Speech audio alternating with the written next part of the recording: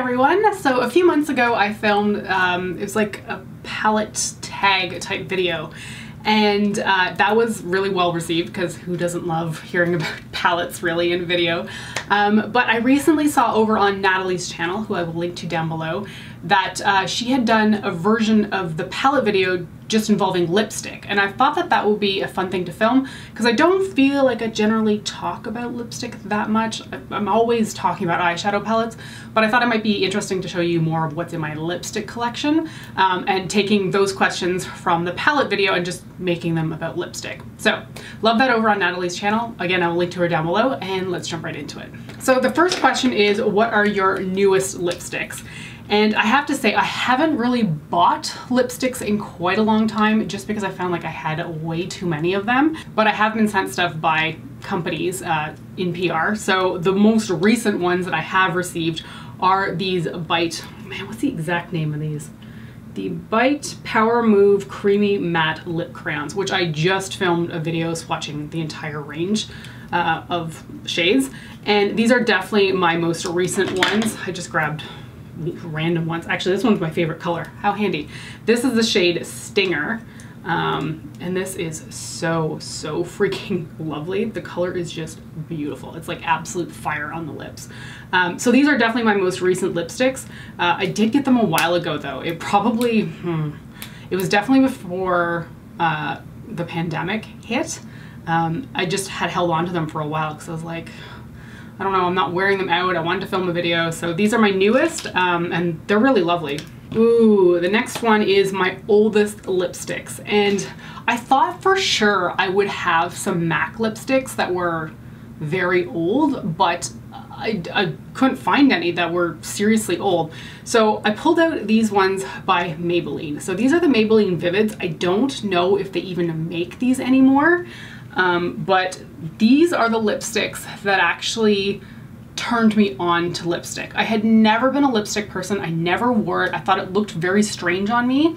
But when I saw these colors that Maybelline had launched, I was like, I want to be the person that wears that color. So I just kind of became that person. The shades that really enticed me were Vivid Rose, which is this color here. It's so neon, I love it. And then the other shade I have is Shocking Coral, which is another stunning shade. This one is really flattering on me. I get a lot of compliments when I wear it, but I haven't worn it in a very long time. They still smell fine. Like there's nothing wrong with the scent of them. They don't look weird either. So I don't know, I haven't worn them in a while just because I kind of forget about them, but these are definitely my oldest lipsticks at this point in time. I'm pretty sure anything that would have been older is something from MAC that I would have already back to MAC. So these are the oldest ones in my current collection, and I should kind of pull them out and wear them again. But it's one of those items that, because it's a cream product, I get a little bit iffy, but they don't smell bad, so therefore they should be okay. Okay, the next one is my most expensive lipstick. And I gotta say, I end up receiving a lot of high-end lipsticks that I would not normally purchase myself, which is great because then I get to try out all kinds of different things. But that means that I don't necessarily know the price tags of some of these things. So I was going through my collection and I was like, what would actually be the most expensive? And the first thing I pulled out was like a NARS lipstick, because I'm pretty sure that's probably in the like $35 range, maybe it's a little bit higher. But then I came across this Lancome Juicy Shaker and I'm like, this has to be more expensive for sure. So I had bought the Juicy Shaker lip oils before. The blue one, I think it was called Mint to Be, is the one that I had completely finished up. So I had bought that one myself and used it completely, but this is more like an actual lip color, and this one was sent to me. So this is the Lancome Juicy Shaker, Juicy Shaker? Yeah, I think that's the name. Matte Shaker, there we go. In the shade Kiss Me Chérie. These are fun. You just shake them up. I haven't worn this in a really long time, even though the shade is lovely. And it's just got this kind of like conical doe foot applicator. And this gives really nice color on the lips. I don't know the price tag off the top of my head, but I'm convinced that this has to be the most expensive one in my collection. So yeah, this one. My most affordable lipstick. I mean, that was so easy. Any of these Wet n Wild Megalast lipsticks, I think they're like $1.99, but I don't know if they sell them anymore because I don't think I've seen them in drugstores for a very long time, but these are freaking phenomenal. I mean, they're cheap in packaging, but the quality is so nice. I mean, this one is like busted completely. I had to put a little piece of tape around the case just to like make sure that it wouldn't pop open all the time, but it still does. So this is in the shade 903C, which is just peachy. This is a phenomenal everyday color. It is one of my most flattering in my collection, and I'm pretty sure they're only like $1.99. I have a lot of the colors actually, a lot of reds actually. I have quite a few reds, but this one is definitely my most worn and my most favorite out of the Wet n Wild Megalast lipsticks. Okay, the next one is the more everyday color. I change a lot of my lipstick up pretty continuously, so it's not like I have a specific everyday color, but if I had to pick a shade that I felt like went with the most looks that I do and one that I default to a lot, it's definitely this one by Suva Beauty. So this is part of their it's a liquid lipstick. What are they actually called? Moisture Matte Liquid Lipsticks, and this is in the shade Awakening. It's just an easy nude shade on my skin tone. I feel like it matches a lot of like colorful eye looks. Like I could totally wear it with what I've got on today. It's just neutral enough without being concealer lips. And even though it's quite pale looking, it actually does give me some color. So I've defaulted to this quite a bit, and I love the smell on these. It's just like cake batter. I think it's like cake batter. Like it's really enticing. So this is one I've defaulted to quite a bit. And initially I thought this was gonna be way too pale, but it turns out that it's really nice. The next one is the most colorful that I have. And that's kind of hard because I have a lot of like colorful lipsticks. Like I've got greens, blues, blacks, which is not that colorful, but quite dramatic. And then I was like, well, I guess just pull out the most uncommonly used color that I have and call that the most colorful. So I pulled out this NYX liquid suede in the shade, don't even know if the shade is on here, Little Denim Dress. Like this is not a shade that I've worn very often. I might have worn it once. So I guess you could say that this is my most colorful lipstick, but it's not one that would pull out with any kind of regularity. I have no issue wearing it. It's just I don't find blue lips in this particular shade is that flattering on me, but I guess this is my most colorful shade. So the next one is the one with the best memory, and I was thinking about this for a while, and I was kind of going through my lipsticks, and I was like, wow, I don't have a lot of association with lipsticks that I have right now because I've gotten rid of like the colors that I got married in, because I was like actually almost exactly 10 years ago. I wore the shades Brave and, oh no, what was the other color? Shoot, I forget it. They mixed two colors for me at MAC. One was Brave and the other one was a cream sheen, but I don't remember the name. And I've used those up and back to MAC them. So those would have been kind of nice to show, but I don't have them anymore. And then I came across this MAC lipstick in the shade Mare. And it's just a very basic pink. It's a little bit deep, actually. I would say that's a bit of a deeper pink. And the reason that this is so special is because I got the chance to meet Tessa Virtue, who is a Canadian ice dancer, at a Nivea event. Oh geez, I guess like 2 years ago now. Man, has it been that long? And I had become so enamored with her and her partner, Scott Moyer, at the Olympics that year. And the fact that I got to meet her at this event was just absolutely phenomenal. But the reason that this is tied to that is because somebody had asked me if I could ask her what lipstick she was wearing during her Moulin Rouge performance at the Olympics. And I was an absolute mess talking to her. I just sounded so stupid. I was tripping over my words. I felt like an absolute fangirl. And she told me that she was wearing MAC's Mare. And honestly, I've known about this shade for years. I know how to spell it, because it's a weird, well, I don't know the word really. When you think mare, you think like horse, right? This is spelled M-E-H-R, so I don't actually know what that is, but I knew how it was spelled. But when she said the shade name to me, like my entire mind just went blank. I pretended like I knew what I was talking about. I was like, oh yeah, that shade, but I was just like, Mare,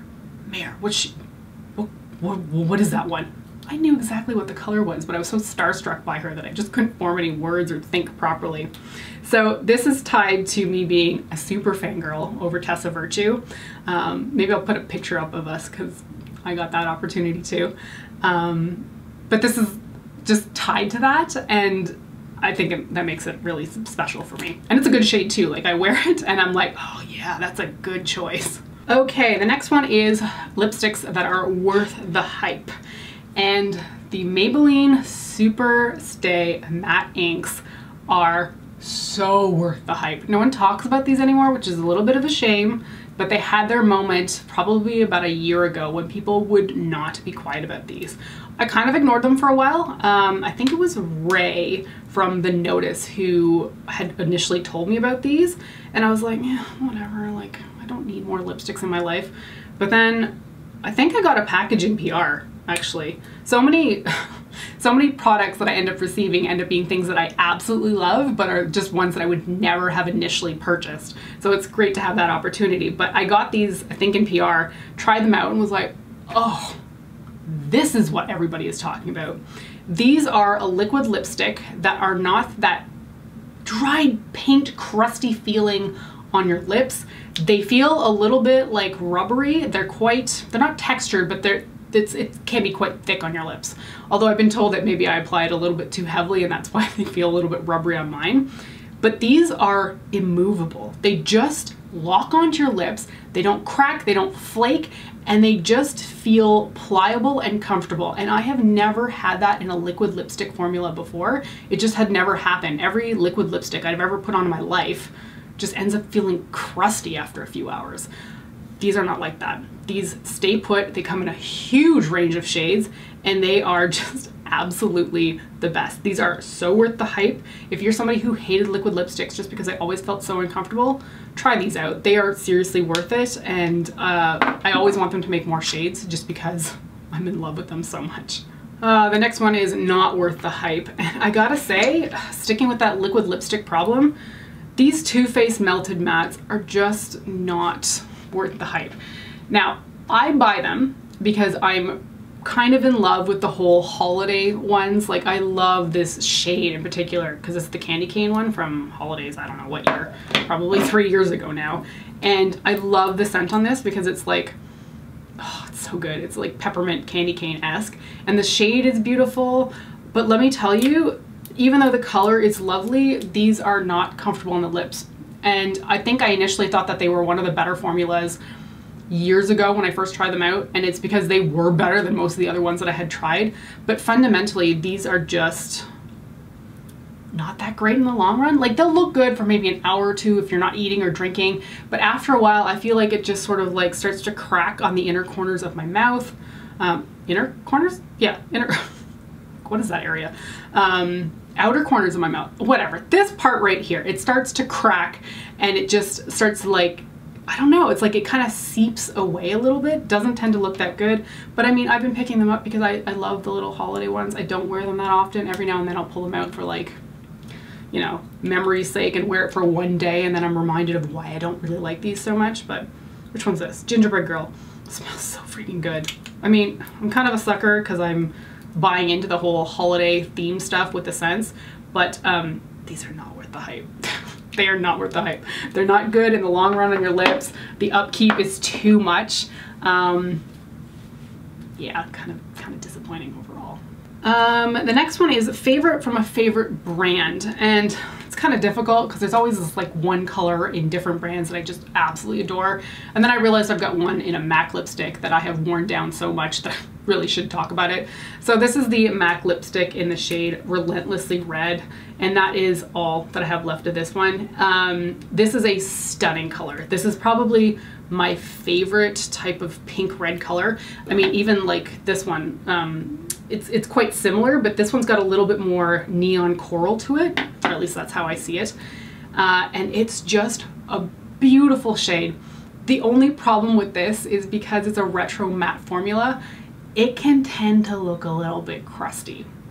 But I put up with it because the color is so freaking gorgeous. I tried to have the Bite Lab in, I think it was New York, recreate this color, and they just couldn't nail it. It was just not neon enough, because I much prefer Bite's formula over this retro matte one by MAC. I like MAC lipsticks in general, but the retro matte formulas can be freaking brutal on my lips. It just starts to look crusty after a while.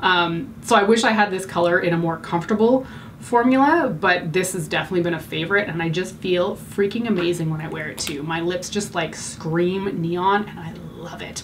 So yeah, this one's definitely like a top favorite. Okay, the next question is most used lipstick, and I guess in the long run, Relentlessly Red would be one that I have used the most just because it's worn down so much, but I've had it for a few years now, so that's use over multiple years. So I guess the one I would say I use the most recently is this one by Bite Beauty. So this is their Bite of Atlanta lipstick, and as you can see from it, it hasn't been worn down that much because I haven't owned it as long as the MAC one, but this has become a more day-to-day color for me, I guess you could say. It's one of those colors that just looks nice, like all the time. It just seems to really enhance my lip color. It's not doing too much. If I just want something a little bit more subdued and on the peach side of things, I reach for this one. It's an easy shade, I think is what I'm trying to say. I feel really comfortable wearing it. I think the formula on the Bite lipsticks is always phenomenal. Like, they are never uncomfortable on the lips. I love the smell of them too. And this is just one of my absolute favorites. So I would say that this is one of my most used lipsticks right now.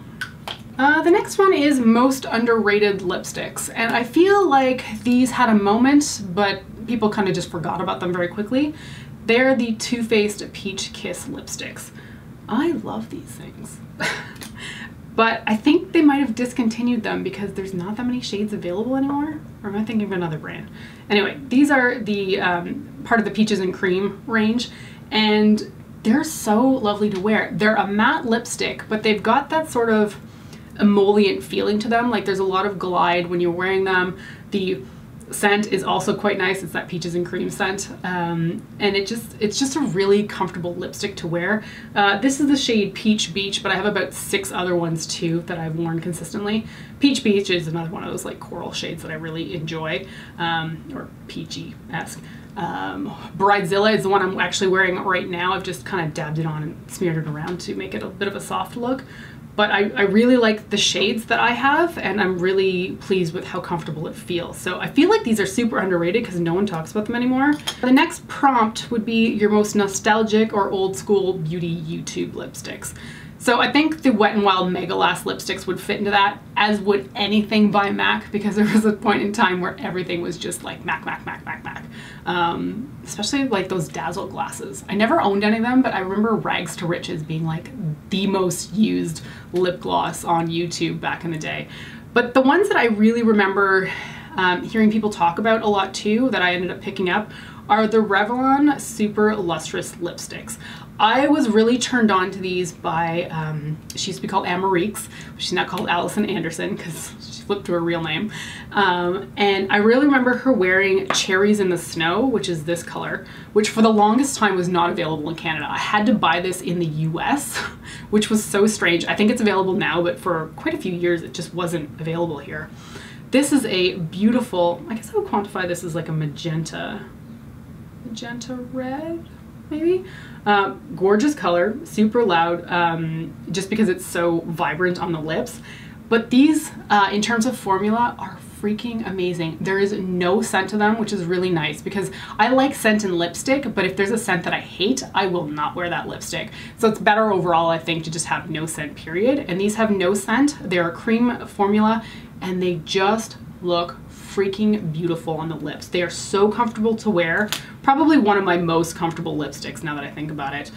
So this was Cherries in the Snow, and the other shade that I have that just looks freaking amazing is Fire and Ice. This gets me so many compliments when I wear it.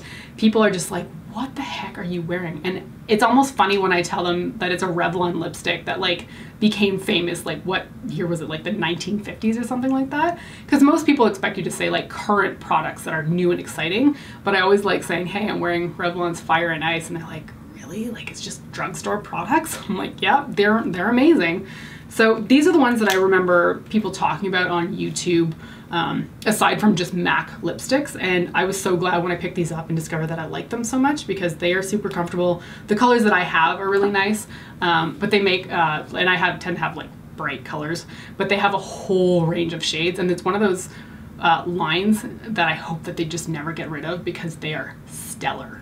Oh, that's funny. I had another thing here actually. Maybe I should mention these. Do you remember the Rimmel Apocalips? I only have one shade I think now left. They're old. I haven't used these in quite some time, but this is still like my favorite kind of red pink color that I keep coming back to. They had such a peculiar scent to them. Man, that scent takes me back. I bought these when I was in Ireland like 7 or 8 years ago. Such a peculiar scent, but these were so raved about by, like, I think it was Fleur de Force was talking about these all the time, and I bought a whole bunch of them. They were pretty nice, a little bit higher maintenance than what I wanted, but these are like, I think the precursor to the liquid lipstick, because these were not, they didn't dry down, they just kind of stayed there, but they were super vibrant and a lot of fun, and I really like this color. What was the shade name actually? Stellar. So the next question is most disappointing, and I have to go with these Fenty Mademoiselle lipsticks. Now this one is in the shade Turks and Caicos, and I gotta say this one actually worked out okay for me. This is like a fun greenish blue. There's more green in that than blue. Anyway, this one was nice. I think this one went on my lips really well. It's quite matte and dry, but this one didn't look patchy or anything like that. However, the first one that I tried by Fenty in this Mademoiselle formula was like that vibrant purple color, and it was absolute trash on my lips. Like just garbage, so bad looking, patchy, it clung to spots, and I'm not usually somebody who suffers with like dry lips or clinging areas, and it just looked so bad that I think I put it on at work, and then after 30 minutes I was like, absolutely not, get this off of my lips, and I think I junked it immediately, or did I talk about it in like a fails video? I don't remember. It was so bad, I just wanted absolutely nothing to do with it, and it made me put off trying this Turks and Caicos one off for a while because I just thought it was going to be just as bad. So while this one is not disappointing, I have to say the fact that the formula itself is so inconsistent makes this probably my most disappointing lipsticks in my collection.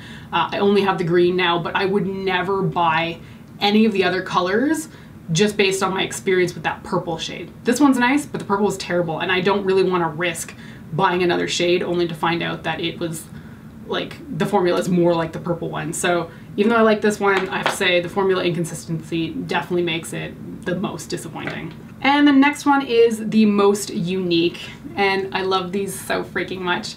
They are the Ciate glitter flips, and I have some of the more like out there shades. I've got like the black that kind of transforms into like a purple shimmer. I've got the teal turquoisey shade that has like iridescent purple, blue, silver glitters in it, and then I've got this like, man, that just looks black on camera. This is more of like a deep purple. And nobody talks about these anymore either, but these were the lipsticks that you put on. It's liquid lipstick. You let them dry for like, let's say 3 minutes, so it's completely dry. Then you press your lips together, and then when you unfold your lipsticks, the glitter just appears. It is so magical. Doing that the first time, I was like wow. Just, I'm not super into glittery lips, but there's something really special about these. These are fun to wear every now and then, and while I have some of the more out there colors, they do make like some reds and some more neutral tones too. I think I actually have a small version of a neutral tone color, but I would love to have this in like one of their red shades. I think that'd be like so pretty for the holidays, like Christmas time. But yeah, these are definitely my most unique ones for sure. And the very last question is, what is the best smelling lipstick in your collection? And that has to be these two Faced La Creme lipsticks. These smell so freaking good. It's basically like a sweet lemon scent, and they don't make these anymore, which is really disappointing because these were another great formula that just, I feel like they had their moment and then people just forgot about them. But they smell so good, and it was so unique too when these first came out. Like most lipsticks back then only really smelled like vanilla or like a watermelon scent, which is something that has never appealed to me. I hate fake watermelon scent. Ugh. Anyway, these La Cremes just smell so freaking nice. They've never gone off on me. I've had a few of these for like 7 years, maybe 6 years, and they still smell really good. I love that lemon scent. I think it's such a unique scent too, just because everything was vanilla, vanilla, vanilla for so long. So yeah, these are definitely my most favorite scents in my collection, but if I had to pick like a backup sort of scent, I would say like the Bite Amuse Bouche lipsticks also have a bit more of a lemony lime scent, and I really like how brands are kind of defaulting to that scent now because it's just something a little bit different. It's nice, it's refreshing, it's not thick and cloying like vanilla sometimes can be, so it's nice to have a bit more of a refreshing scent on your lips every now and then. Whew, okay, I feel like I have talked forever about lipstick right now. My jaw is actually tired from talking so much. So that's going to be it for the eyeshadow palette tag turned lipstick tag. I hope you found this interesting. Thank you so much for joining me today, and I will hopefully see you next time. Bye.